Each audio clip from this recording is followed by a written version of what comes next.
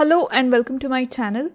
In this video we are going to solve two 3-mark questions from Introduction to Trigonometry chapter which had appeared in CBSE board exam 2025. So let us start with the first question now.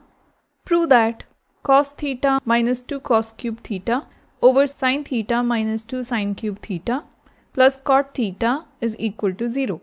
Now here we have to prove that the left hand side is equal to 0.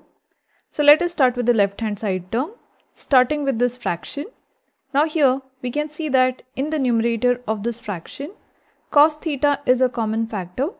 So we have taken cos theta as a common factor out, and inside the bracket remains 1 minus 2 cos square theta over, similarly in the denominator, we can see that sin theta is a common factor. So we have taken it out, times inside the bracket remains 1 minus 2 sin square theta is equal to. Now here we are going to make use of a trigonometric identity, that is sin square theta plus cos square theta is equal to 1. Now in place of 1 over here, we are going to replace sin square theta plus cos square theta.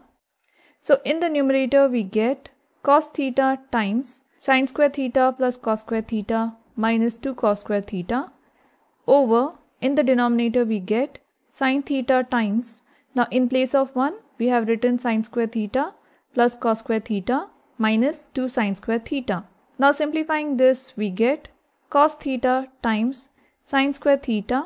Now cos square theta minus 2 cos square theta, they are like terms, so they will subtract each other giving us minus cos square theta. Similarly in the denominator we get sin theta times cos square theta. Now sin square theta minus 2 sin square theta is going to give us minus sin square theta. Now here we can see that the numerator and the denominator will become same if we take this negative sign as a common factor out. So here the numerator becomes minus cos theta times, now since we have taken the negative factor out, this bracket becomes cos square theta minus sin square theta over, the denominator stays the same. Now these two brackets have become same, so we can cancel them off from the numerator and denominator, and cos theta over sin theta is going to give us cot theta. So minus of this fraction is going to give us minus cot theta. Now this is the value of this fraction. So minus cot theta plus cot theta, they will add up to give us 0. So we have proved that the left hand side is equal to 0. So this is our answer. Now let us move on to the OR question. Given that sin theta plus cos theta is equal to x, prove that sin raised to 4 theta plus cos raised to 4 theta is equal to 2 minus x square minus 1 the whole square over 2. So here we have been given that x is equal to sin theta plus cos theta. So let us begin by solving the right hand side first. So here we have considered the right hand side, and in place of x we have replaced its value, that is sin theta plus cos theta. So this right hand side becomes 2 minus sin theta plus cos theta the whole square minus 1. Now this entire bracket gets squared over 2. Now let us simplify this fraction. So here we have written 2 minus. Now we have expanded this bracket, that is sin theta plus cos theta the whole square, by using a plus b the whole square formula. So this expands as sin square theta plus 2 times sin theta times cos theta plus cos square theta minus 1 the whole square divided by 2. Now we have an identity, that is sin square theta plus cos square theta is equal to 1. So here we can see that in this bracket we have sin square theta plus cos square theta. So this will be equal to 1. So this numerator simplifies as 2 minus 1 plus 2 times sin theta times cos theta minus 1 the whole square divided by 2. Now here plus 1 and minus 1 will add up to give us 0. So we can just cancel them off, giving us 2 minus 2 times sin theta times cos theta the whole square over 2.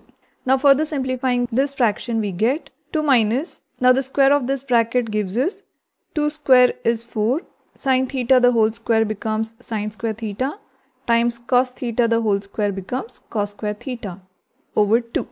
Now in the numerator 2 is a common factor, so we have taken it out. So 2 times 1 minus 2 times sin square theta times cos square theta divided by 2. Now this 2 in the numerator can be cancelled with this 2 in the denominator, giving us 1 minus 2 sin square theta times cos square theta. Now let us do a simple manipulation over here. Now this 1 can be written as 1 square, and we know that sin square theta plus cos square theta is equal to 1. So in the next step, in place of 1, we have written sin square theta plus cos square theta, and then we have squared it, minus 2 times sin square theta times cos square theta.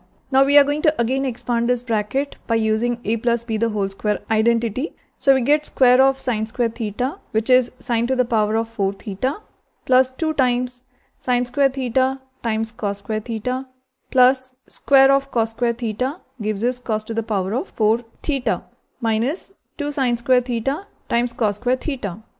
Now here we can see that plus 2 sin square theta cos square theta and minus 2 sin square theta cos square theta will add up to give us 0, so we can cancel them out, giving us sin to the power of 4 theta plus cos to the power of 4 theta. So this was equal to the left hand side. So we have proved that the given right hand side can be written in terms of left hand side. I hope you have understood all the steps and liked the video. If you found this video useful, then check out this playlist where you'll find more examples of this kind. And if you're liking my videos, like, share and subscribe to my channel, and thank you for watching.